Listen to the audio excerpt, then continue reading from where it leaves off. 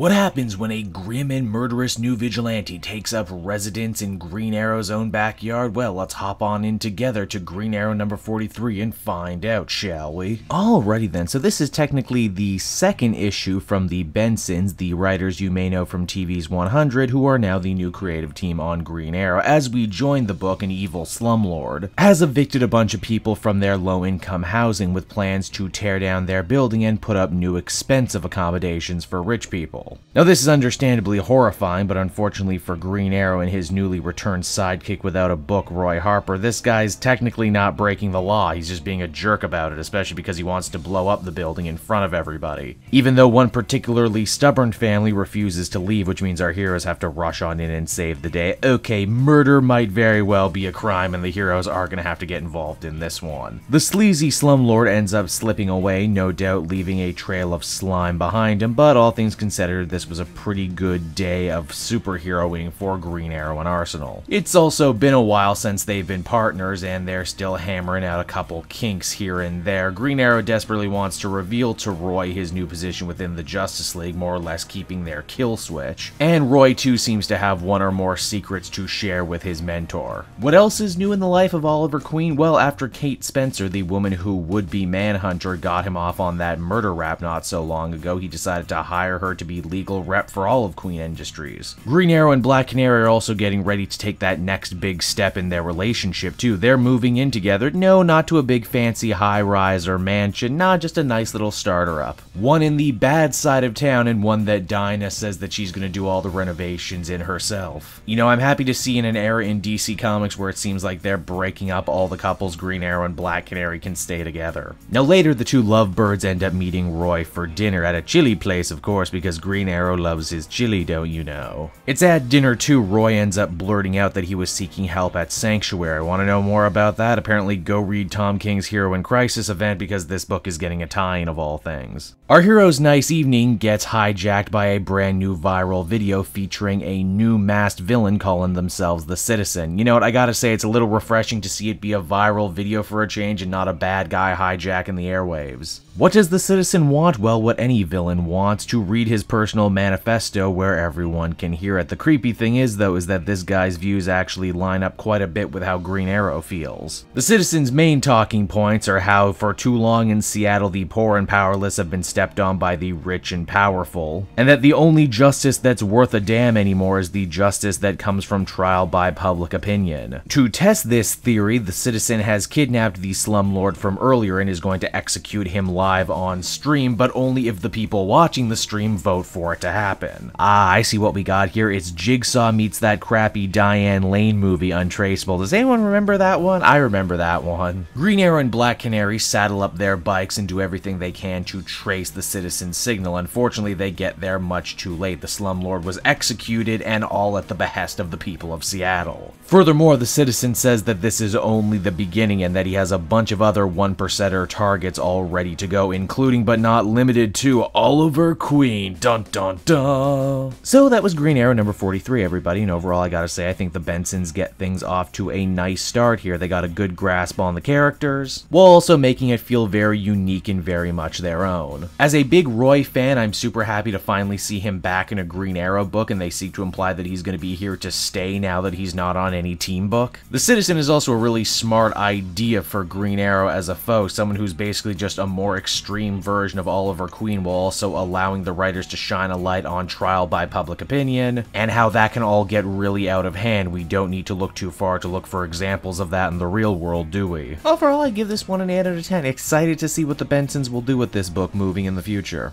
Hey there everyone, it's Cape Joel again. Thanks so much for watching to the end of the video. I hope you enjoyed it, and if you did, why not take a look at some of these other videos I've been working on from the channel. Then you can follow me on Twitter and Facebook at Cape Joel, so you always know what's coming out next. And hey, if you like what I do and are feeling in a supportive mood, you can also check out my Patreon link down in the description. Patrons get exclusive access to videos and content before anyone else, and you can do so for as little as $1 a month. It would really help me out. So until we meet again, everyone, this has been Cape Joel. I will be back again next time with more great comic content that smacks of greatness. Bye-bye, everyone.